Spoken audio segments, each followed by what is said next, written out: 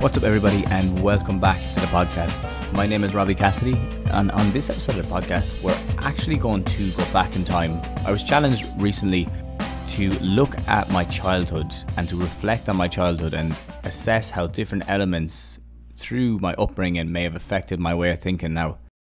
So it was something I journaled on a bit during the week, and I thought the best place to start, because it cropped up, it's top of mind, and it's obviously involved with a lot of the people who listen to this podcast and who I work with, is the idea of training for pain.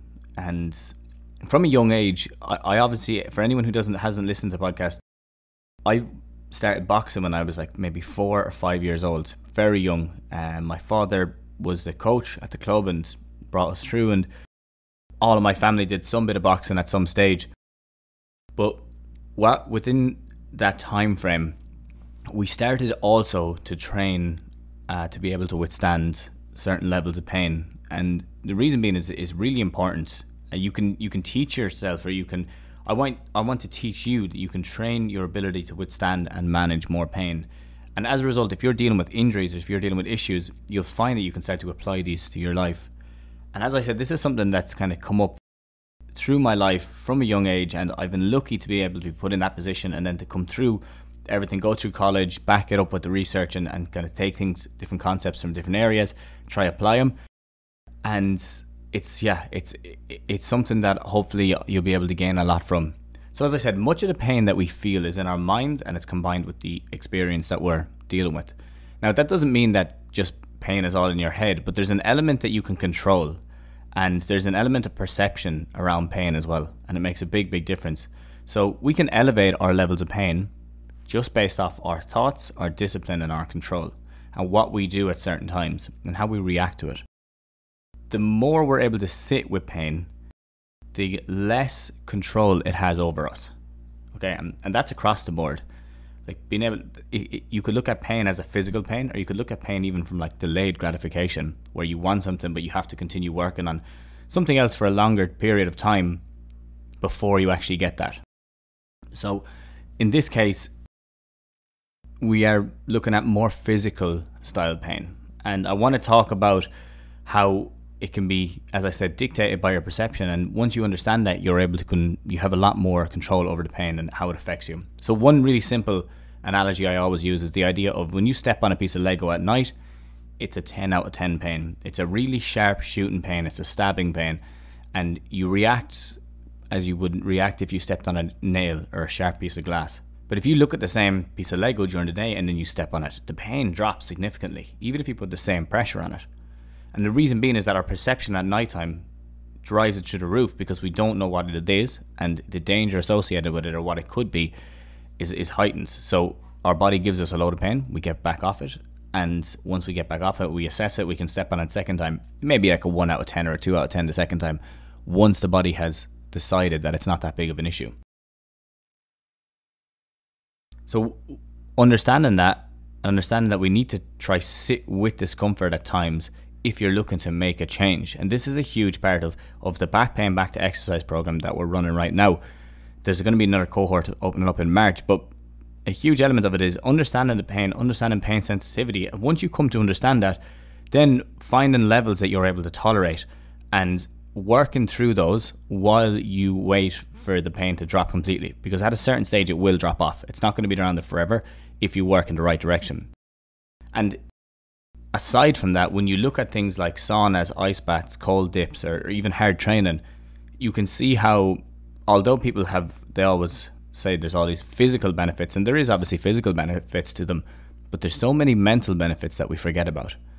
And I think that we're too quick to drop the idea of the mental side of things, because people often don't consider training the mental aspect. It's easy to train the physical, but to train the mental, it's a lot more difficult, and you have to take a lot more responsibility on yourself to train the mental. Obviously you do for the physical as well, but you can kind of go to a class and just ease your way through a class and, you know, feel all right and feel good at the other side of it, of a like, let's say a HIIT class. But when you're looking at mental training, you have to be more involved in it. You have to be more present with it, because at any stage you can quit with mental training. You can quit with physical training as well, but you can really drop off. And when you are able to sit there and when you are able to really focus on it, you start to become more resilient, and you start to be able to handle situations a lot better. And aside from the pain side of things, it helps you to control your emotions, so you don't lose the rag and get really pissed off and rage and like get angry at someone and make rash decisions because of the emotions that you're feeling right now when you know it's a bad decision overall. So there's a lot more to this idea of being resilient, and to this idea of actually trying to understand your pain and trying to improve your pain. So to go way back, I was journaling on this and I was trying to figure out like where did it start out? Where did my first, I guess, encounter with pain training start? And the earliest one I can remember is like maybe being 8 or 9 years old, and we were put through this. This is like a weekly thing, pain training in boxing, and there was two sides to it. There was conscious and there was subconscious training, I would say. Subconscious, picking up stuff from your environment. There was obviously the subconscious side of things of wanting to be the best. So the training that we would do, they would challenge you. Everyone would challenge you, be like the first one to drop, second one to drop your hands and stuff like that would be the loser. You know, there was always those challenges involved in the training.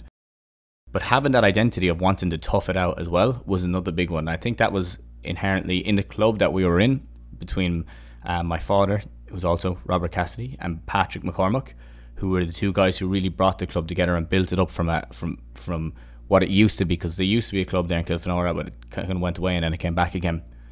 And the club to them wasn't just about everyone going in here boxing and smashing each other.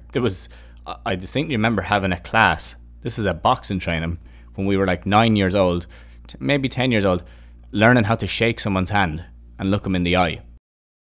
Like, where else do you learn that type of stuff? That really sticks out to me, of like where you have to stand up, chest out, look someone in the eye, shake their hand, and make sure you have a firm handshake. Like, that has nothing to do with boxing, but it has a lot to do with character building.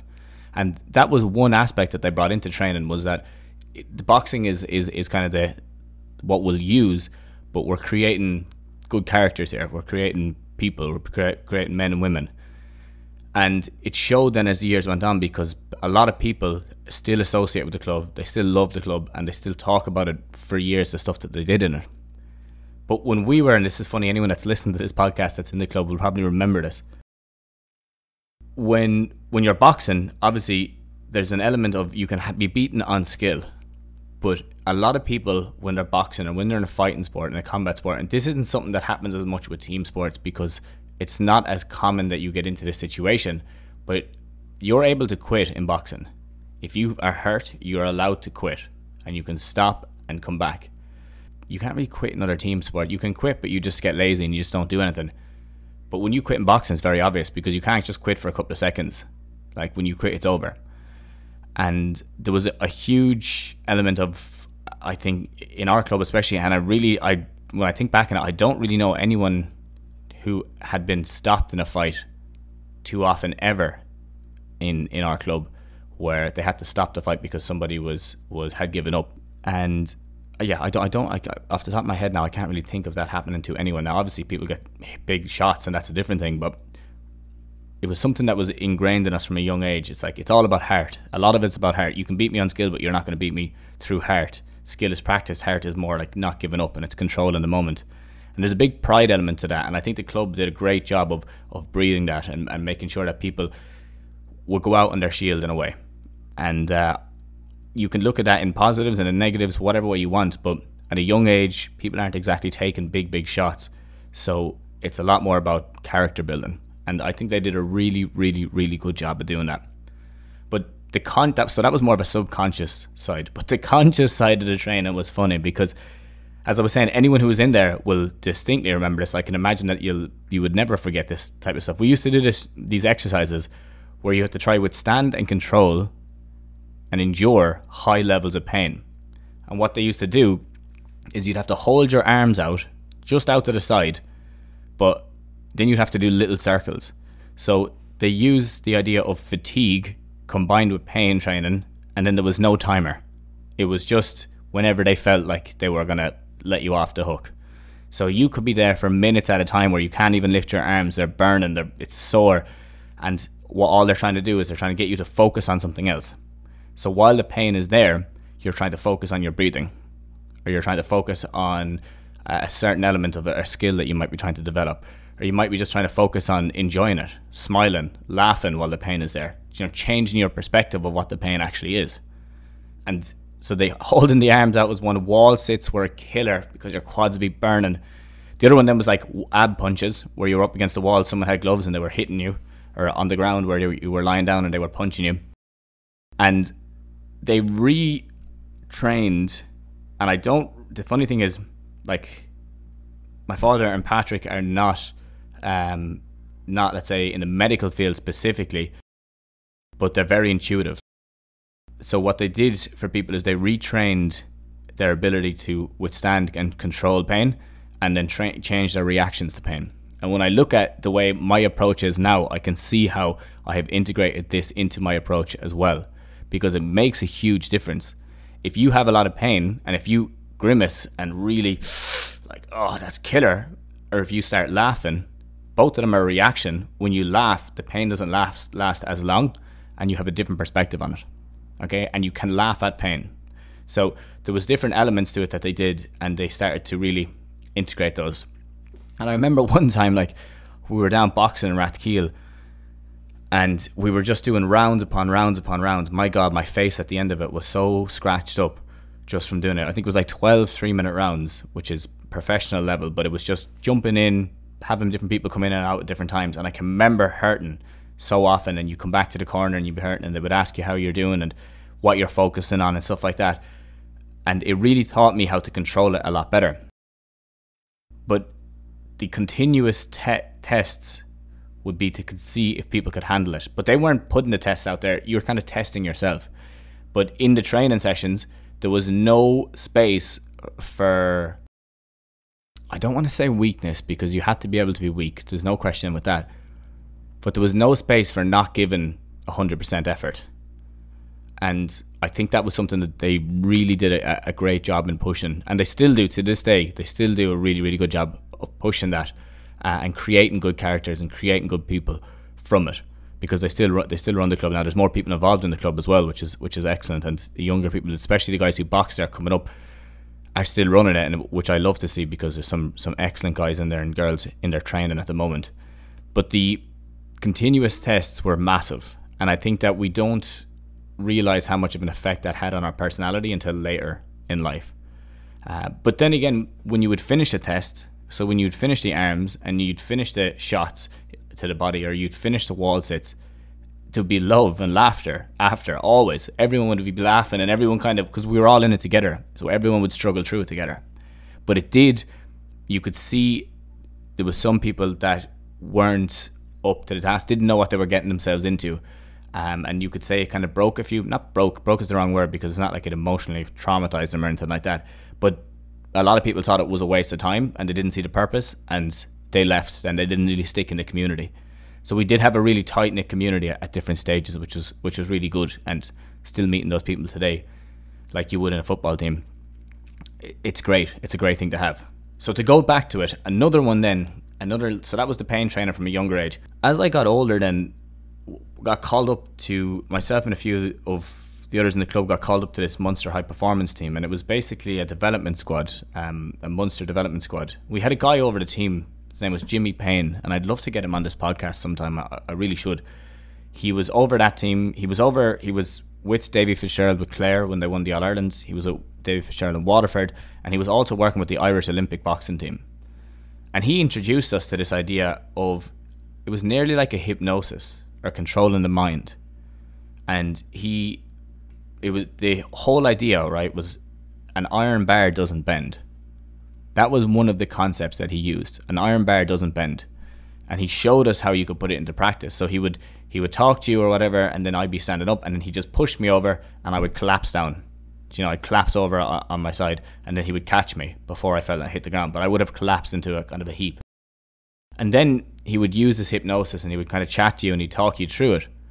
And he would say, an iron bar doesn't bend, an iron bar doesn't bend. It's like, you have to kind of visualize that, and everyone on the team would be visualizing it. And then when you did the push, you would just fall like a plank of timber, and then they would catch you.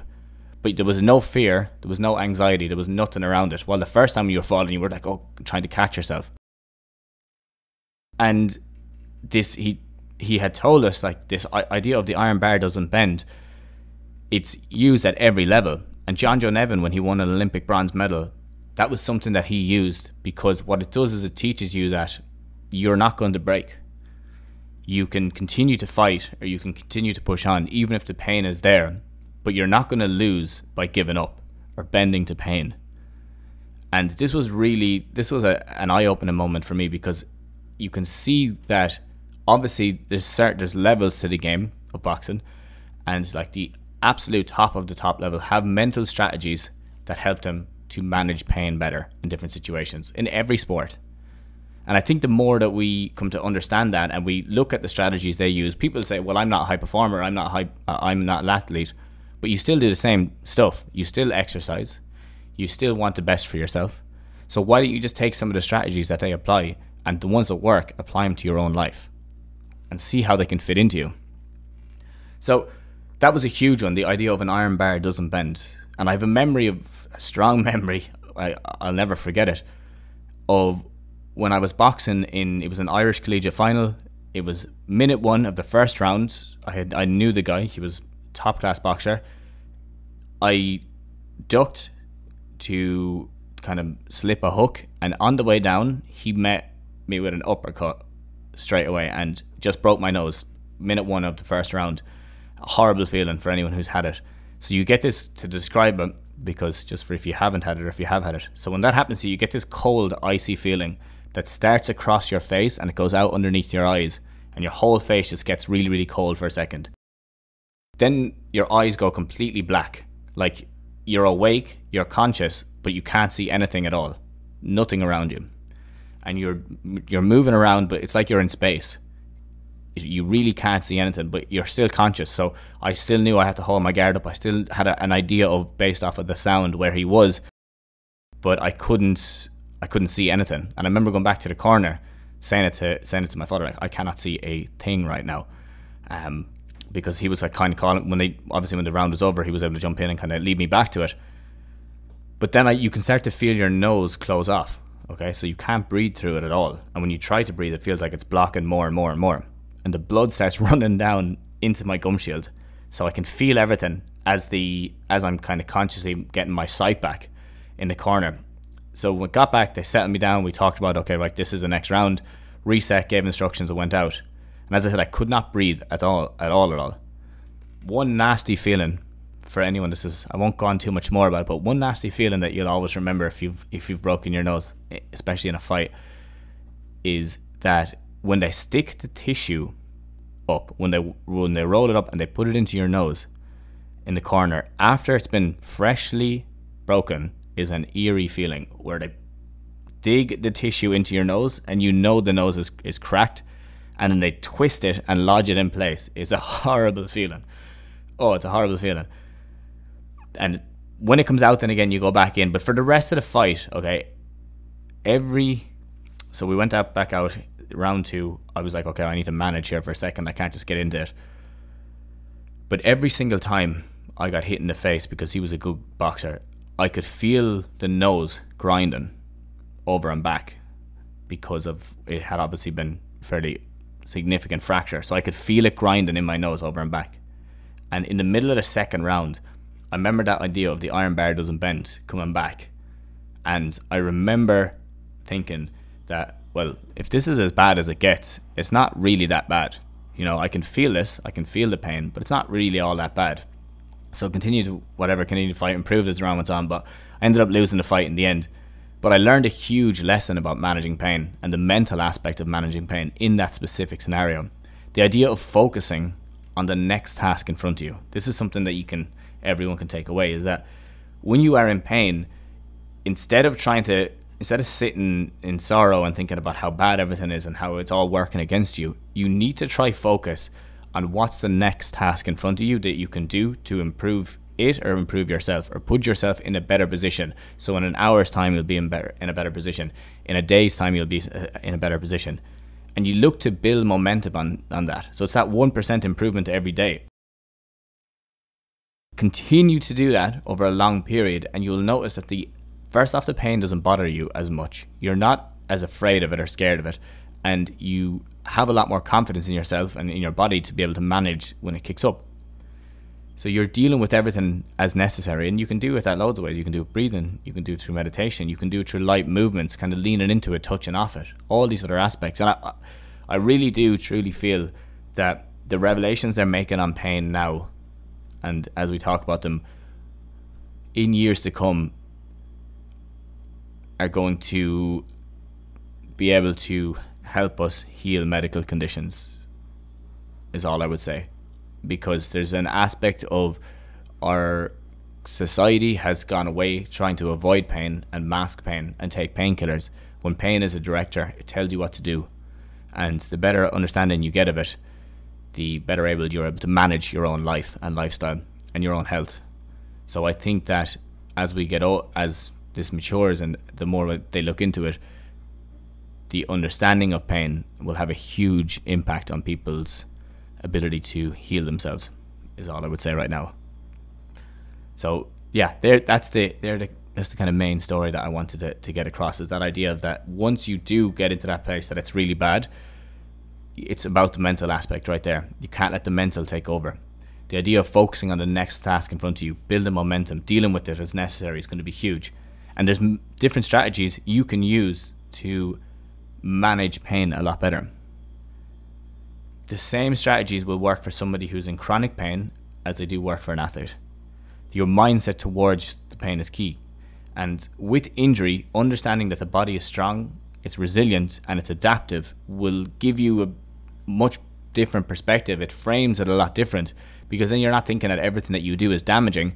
Instead, you're thinking that, okay, well, if I do the right things at the right time, I'm going to get a little bit of pain, but it's going to put me in the right direction. It's going to improve everything overall. And a really simple one is that when it gets to the point that it's very sore, people often say it, breathe, practice breathing, but just normal inhale, hold for 5 or 6 seconds, normal exhale. Settle yourself. Focus on the task. Control the controllables. What are the controllables? The controllables are what you can do right now, whether that be little movements. It doesn't mean that it's going to get rid of it right now, but it's going to help it tomorrow. And the more you if you can get that frame into your mind, it's going to put you in the right direction. It's never about getting rid of it completely today. It's about what we can do to be 1% better tomorrow. That's the goal. Pain can be trained. You're able to train your ability to withstand pain better. People, you're not going to like doing it. It's not an enjoyable experience. But if you change the reaction, it can become an enjoyable experience. So do you grimace and really let out how sore it is, or do you laugh at it? Do you do it in a community where people are also in the same situation as you, where you can chat about it? All of these aspects of what your mindset is and how you frame the pain is going to be huge. So to finish off this podcast, I just wanted to talk about that you are able to train your ability to withstand and manage pain. Much of the pain that we feel is in our mind, and then it's combined with the experience around us. And although there's a physical aspect to any injury, like an ankle sprain or a knee injury or whatever it is, there is also a mental aspect. And the mental aspect is a little easier to control at the start, and then as a result, it will help you control the physical. But if the mental runs wild, it becomes a lot more difficult to control the physical. We elevate our levels of pain based off our thoughts, discipline, and control on what we do, our reactions. The more we're able to sit with the pain, and less control it has over us.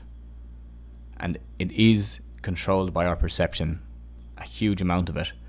So if there's one thing you can take away from this today, is if you are in pain, if you're feeling an injury, if something kicks up, whether it's a shoulder issue that's just annoying, or if you had DOMS in the gym, or if you hurt your knee recently, or if you hurt your knee or whatever, or you hurt your ankle, I should say, or whatever it is, take a step back, take a nice inhale, a nice long hold, and an even longer exhale, hold at the bottom, and then make a decision about what you're going to do.